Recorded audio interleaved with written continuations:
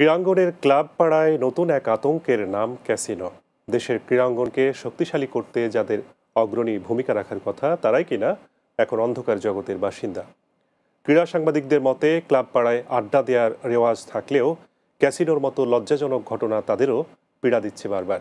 ক্লাবে ক্যাসিনো সংস্কৃতি নিয়ে মোহাম্মদ হাসিবের 3 পর্বের ধারাবাহিকের আজ দেখুন প্রথম পর্ব। ক্যামেরায় ছিলেন আবুল কালাম। কয়েকদিন ধরেই খবরের শিরোনামে ঢাকার ক্লাব পাড়া খেলাধুলা সংক্রান্ত কোনো বিষয় নয়। ঢাকার ঐতিহ্যবাহী ক্লাবগুলো খবর এসেছে জুয়া ক্যাসিনোর কারণে। দেশের ক্রীড়াঙ্গনের সঙ্গে ক্যাসিনো সম্পৃক্ততার ঘটনায় আলোড়ন সৃষ্টি হয় গেল 18 সেপ্টেম্বর থেকে। রাজনীতির পোশাক পরা ব্যক্তিদের পাশাপাশি ক্রীড়াঙ্গনের বেশ কয়েকজন ব্যক্তির সম্পৃক্ততাও এতে চাঞ্চল্য সৃষ্টি করে। ক্লাবের শীর্ষস্থানীয় কর্মকর্তা যারা বিভিন্ন ফেডারেশনের সঙ্গে আছেন বা বাংলাদেশ ক্রিকেট বোর্ডের সঙ্গে আছেন, তাদের গত কিছুদিনের বক্তব্যটাই বেশি বিস্ময়কর লাগছিল।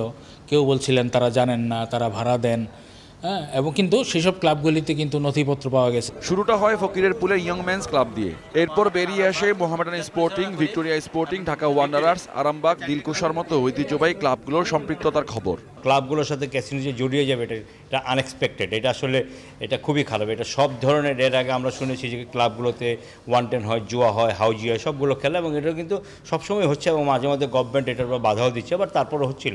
বাট ক্যাসিনোটা কিন্তু আনএক্সপেক্টেড। ফুটবলে সে জলুস এখন আর নেই।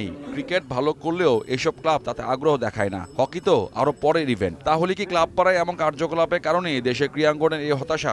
আমার কাছে গত 25 বছরে অ্যাটলিস্ট বাংলাদেশের খেলাধুলো, বাংলাদেশের ক্রীড়া সংস্কৃতি, বাংলাদেশের ক্লাব সংস্কৃতি, ক্লাবগুলো এত বড় সংকটের মুখে পড়ে নাই। যে ক্লাব সংস্কৃতির উপর বেঁচে থাকে দেশের ক্রীড়াঙ্গন, তাতে পচন বেশ আগে থেকেই। সাম্প্রতিক ক্যাসিনো সংস্কৃতির খবর তাতে যেন শেষ পেরেকটি ঠুকে দিল। মোহাম্মদ হাসিব, বাংলা টিভি, ঢাকা।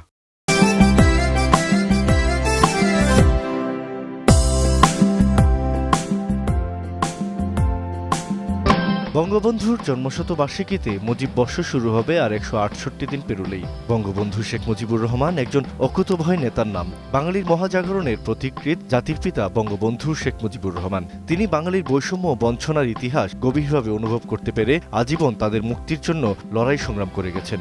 দীর্ঘ সংগ্রামী জীবন ও বাংলাদেশ রাষ্ট্রের অভ্যুদয়ে বলিষ্ঠ নেতৃত্বই তাকে নিয়ে গেছে এক অনন্য উচ্চতায়।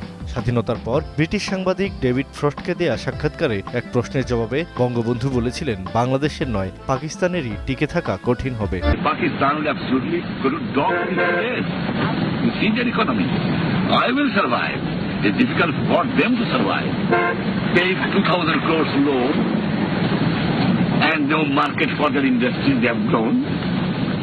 Serious unemployment will be there.